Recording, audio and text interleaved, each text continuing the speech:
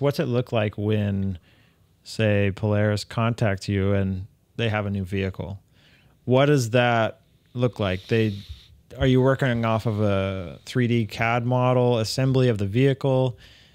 Is that how you're getting this to fit? Depending on which group, but sometimes we actually log right into their product data management system, and we grab the vehicle model ourselves, and we start designing, and we come up with our exhaust design. Now it is to Polaris's tune spec. Like, we don't do the tune spec development. That's Polaris that does that.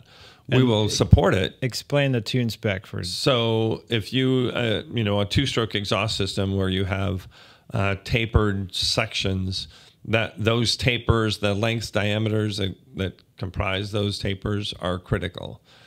And that's arrived at by Polaris. That's specified by Polaris or any of the OEMs. They do that. We don't do that because we don't have their engines, because they're prototype engines at that point and still changing. So we don't do that part.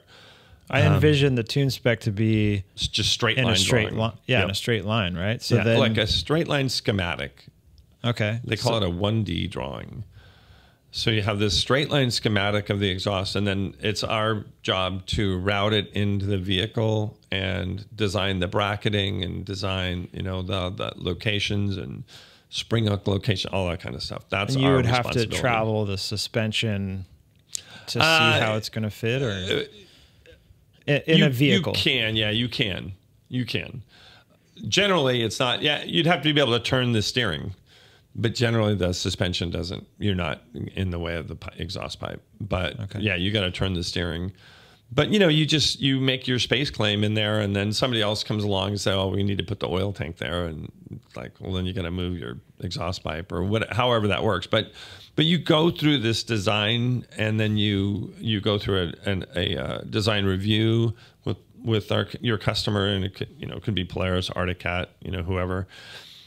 You go through the design review system, and then you agree on a design. You have to iterate that a few times because they're not going to like it right out of the box. Otherwise, they don't feel like they're doing their job, So you go through a few design iterations, and then you start making prototypes for them, and you make fixtures to make sure the prototypes are, you might 3D print the fixtures or whatever, but you make these fixtures to capture the specific routing.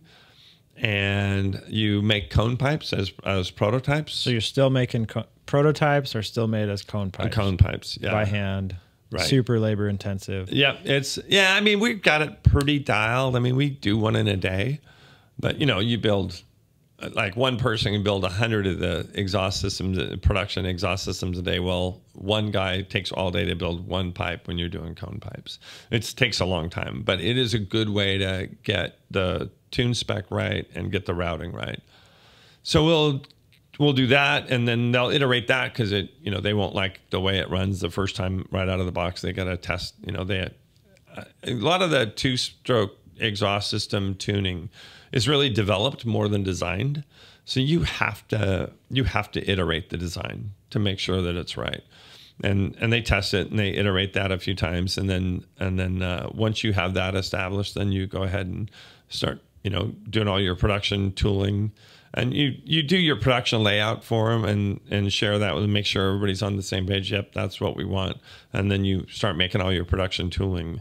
Then we're pretty fast at it, but it's still, you're still a month and a half probably by the time you get a fully PPAP'd, which means everybody agrees on the measurements. They ran it, it runs right. They all agree on everything that it's coming out of the fixtures correctly.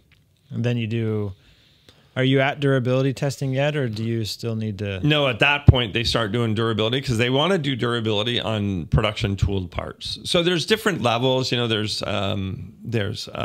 like different level of pilot builds. You do a pilot build with 3, and it can be production intent parts, but not full production. But at some point you're doing a pilot of 20, and then you're doing, those are all production processes. It's production processes, production tooling. It's like, this is how we're going to run them in full production.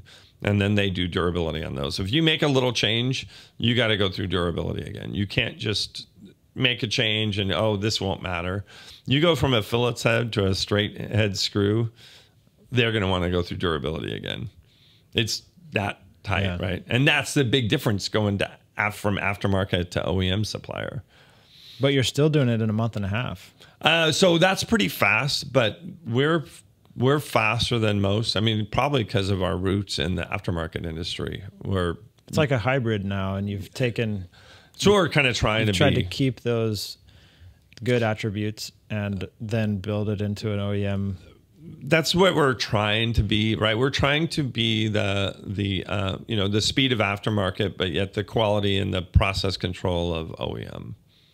That's where we're trying to position ourselves, because you really do, the longer they can test into their development cycle, the longer they can iterate designs, the better the product they're going to have, because again, they're somewhat developed more than designed.